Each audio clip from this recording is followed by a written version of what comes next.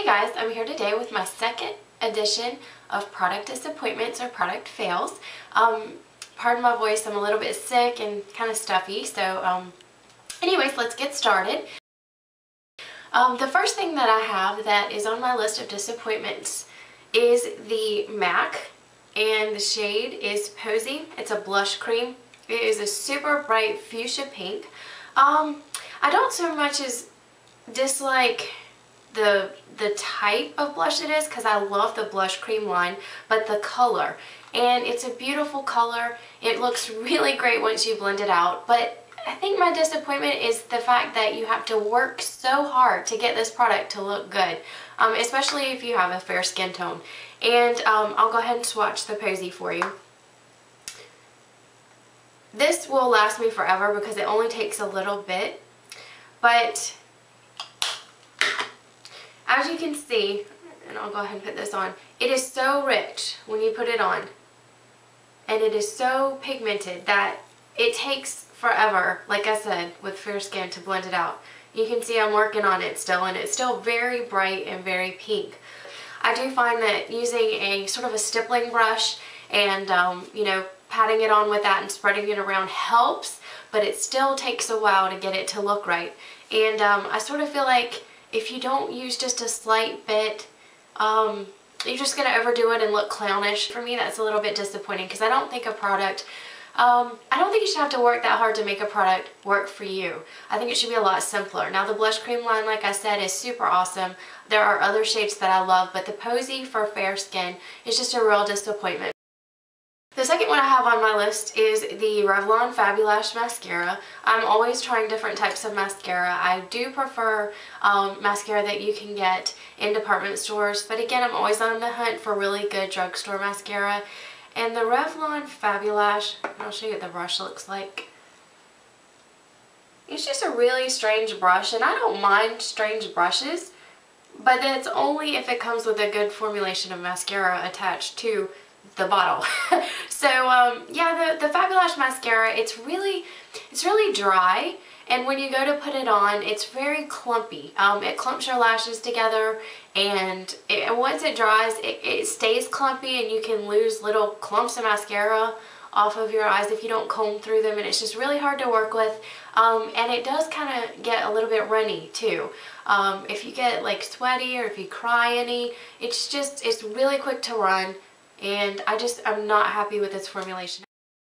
My next product disappointment, it has been the Sally Hansen Lip Inflation Extreme.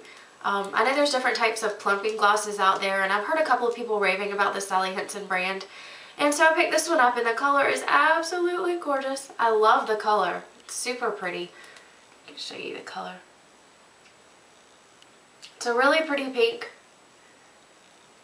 You'll be able to see the color. It's like a bubblegum pink. It comes out really pale pink, which is a beautiful pale pink. But I don't know, I've tried Lip Fusion. I've also tried Buxom glosses, and for me, I just can't get past the smell. It's like and the feel, actually. It's a very spicy, sort of cinnamony, almost sickeningly cinnamony smell, and it kind of burns. I know most plumping glosses tingle, but this one actually burns my lips. I don't know if I'm just super sensitive to it or what, but yeah, between the smell and that, I can't keep it on. I put it on, and within like 3 or 4 minutes, I'm already wiping it off just because I don't like the way it feels. I don't like the way it's like goopy. Like if you put it on and then you like pop your lips together, you get a little stringy that goes in between your lips. I don't know. You know how glosses are gloopy? To me, it's kind of gloopy. So yeah, I'm just not happy with this Sally Hansen Lip Inflation Extreme for those reasons. This was sort of another one of those cult favorites that I wanted to try. I was really excited about it, but it just didn't work for me. And it's probably because of my skin color. I have yellowish undertones and I have ivory skin. And this is the Revlon Colorburst in Soft Nude.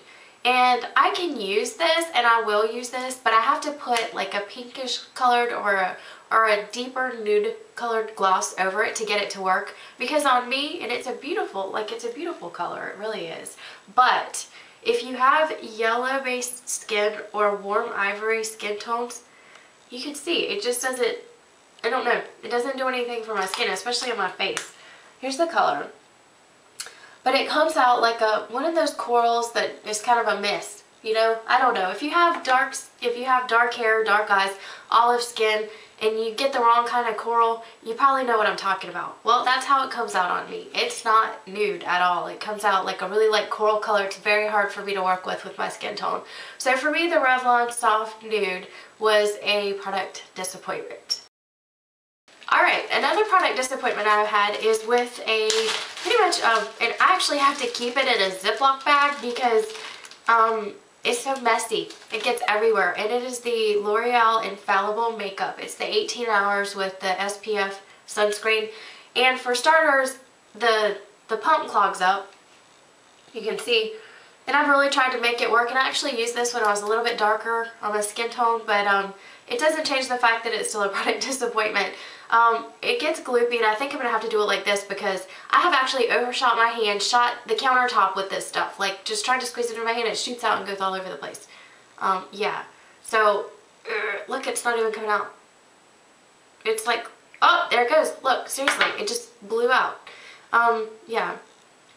So, number one, I don't like how it dries around the lid, even with the cap on it, but I finally did away with the cap and used a plastic bag because no matter what I did, it was getting disgustingly messy everywhere.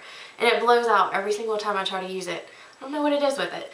But anyways, the reason I don't like this is because, now if you're looking for like a full coverage foundation, I mean, maybe you might like it, I don't know. But even if it is, you know, a full coverage foundation that lasts all day long, it's just so cakey. Like, you can't apply this thin. There is no possible way to show this out. I have tried.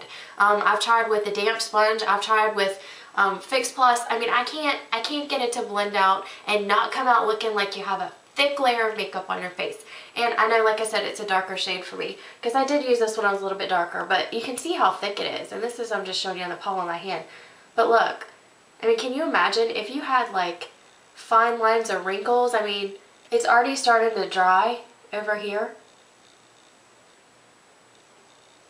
And you can see where it's caking into those lines on my hand. I think this is a really good way to show the quality of a makeup whenever you get it into fine lines or wrinkles, if you show it on your hand. And yeah, I'm just really disappointed with that. I sampled this for a good, I don't know, like 2.5 weeks. And the Shiseido, it's Purifying Cleansing Foam, and it has little beads in it, but my problem is it's more like whipped. I think you can see it like here. But it's very like thick. It's almost like a, I don't know, like one of those old-fashioned, like, thick day creams. Like, it feels like butter. It just feels like grease. And once you put it on, it literally takes forever to wash it off your skin. I want something when I wash my skin that's going to be really light.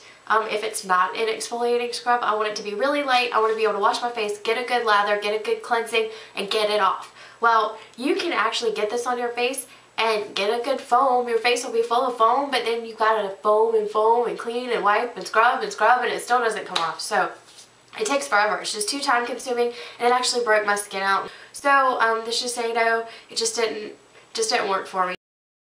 Last but not least, oh my gosh, this is the hugest disappointment. This was actually more infuriating than anything else. I had a fit. I had seen a couple of people rave about the Clairol Perfect 10.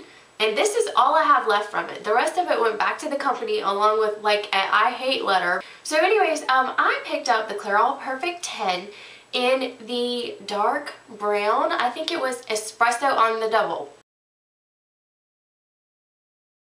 And it stated it was like this, I checked online and the coloring was like a rich brown, sort of a chocolatey brown that's glossy and gleamy. And okay, so I was really excited about it because it only takes 10 minutes. Well, I mixed it up, put it in the bottle, shook it up, and right off the bat, I noticed it was super watery. The texture was just kind of like coffee, but it looked like sort of like a mocha coffee. So I was really excited, thinking it was going to be a super awesome color. It was going to be perfect. My hair was going to be like Pantene hair model. Okay, well, I put it in my hair and I go to wash it out, and everything is like ink. It's like inky colored. And I thought, gosh, what is this? I mean, like there was purple inky coloring like coming off of my hair. And it was kind of like dribbling on my skin, and I was looking, I was like, what the heck is this? This is like ink. Well, I figured, you know, whatever. Clairol knows what they're doing. This is no big deal. So I went to rinse it out, rinsed it all out. I was in the shower for like 30 minutes trying to rinse it all out because it was so thick and so intensely like pigmented, the coloring. And I was terrified that if I left it in my hair, I'd wake up and it had like blue all over my face or purpley ink. Well, long story short, I get out of the shower, dry my hair off, and it is shoe polish black. Black, like black as night. And I've had black hair before, and I think black hair can be beautiful, but not like mop top mousy black. Shoe polish, blah, blah, blah. Shoe polish black. Oh my god, I hit the roof. I was so upset. I was expecting like a gorgeous like brunette brown coffee color, and I wound up with black hair. Oh my gosh, and you can't take black out. Even if you color oops it or try to lift it, there's nothing you can do. You have to wait till it fades out. Now granted, it did fade out, and this is what it fades out to, which I absolutely adore. But the fact that I actually had to go through that, oh my god, I was devastated, absolutely devastated. So after the fact, I decided to go back through the pile of rave reviews where everybody loves this stuff, and then I started seeing some what I call real reviews where people said, don't get this color, it turns your hair black. Well, it did. It turned my hair black. And I was so upset. So yeah, the Clairol Perfect 10, I'm not even going to try the brand again because I guess because it only takes 10 minutes. It's more pigmented and it's a lot stronger, and there's warnings all over the product packaging that says, you know, do not get this on your skin. Do not get this on your towels. Well, I know why. You know, you get it on your skin, it might take 2 days for it to wear out. I had to scrub the actual part where the coloration hit my skin, and it took about a day and a half for that color to go away. So, okay, yeah, well, I totally ranted on this one product, but it was awful. So if you are trying the Clairol Perfect 10 line and you think you're going to go for a color that's maybe a little bit dark, be careful. I would go a shade lighter because you never know how it's going to turn out. Or, you know, just skip the kind altogether. I mean, I don't know, but I just had a really rough time with that. It was very disappointing, and in my opinion, it ruined the color of my hair. But you know, it's hair. It's reversible. It just takes time, and that's it. Yeah, looking around. Yeah, that's it. That's it for my product disappointments for this time around. And I hope you guys have a great afternoon or evening when you're watching this, and I'll see you in my next video. Bye bye.